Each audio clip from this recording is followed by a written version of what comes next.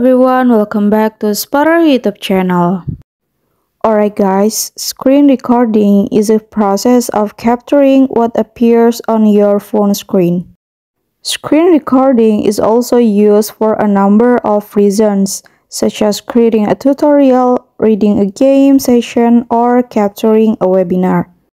So now I'm gonna show you how to screen record on Infinix GT10 Pro. Screen recording on Infinix GT10 Pro is very easy. You don't need to install additional application because Infinix has provided a feature for screen recording. And make sure before you record the screen, you have to set whether you want to record the screen only or whether you want to input the sound from the device or from the microphone. You can do this by swiping down to go to the top bar and long press on the camera icon. Then you can set to record sound from device or record sound from your microphone.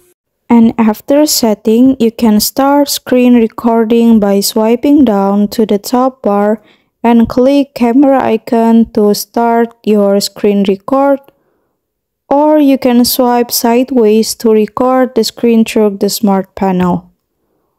Alright, now you can begin your recording. So the result will be saved on your gallery automatically. Alright, here's the tutorial. Thank you so much for watching.